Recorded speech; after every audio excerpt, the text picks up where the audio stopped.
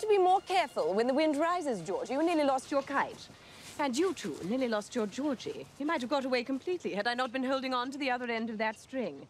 We had done a lot of pictures for the studio prior, but all that time, Bob and I were working on Mary Poppins, and we knew it was the major, major jump in our career if it worked. And by the time we got the cast together and the sets together and everything, the orchestrations, we had these wonderful orchestrations by Irwin Kostal. It was just, I don't know, it was a piece of cake. It was great. We just had a wonderful time watching it happen. Come look! Wait, where did you get that kite? I found it in the park. She kept it from blowing away. Mary Poppins! Close your mouth, please, Michael. We are still not a codfish. Jane Banks. Still rather inclined to giggle, I see.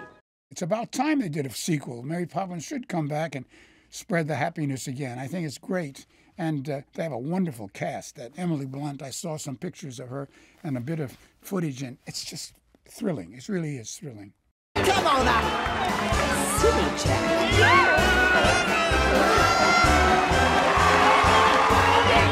Sing for us, Mary Poppins! No. Come on, have a go. No, I haven't sung in years. Sing for us, Mary Poppins. Do sing for us. No, I couldn't possibly. D-flat major. I think that the new writers, Mark Sherman and Scott Whitman, did a remarkable job, a beautiful job on the new songs. I'm very excited about that. Off we go.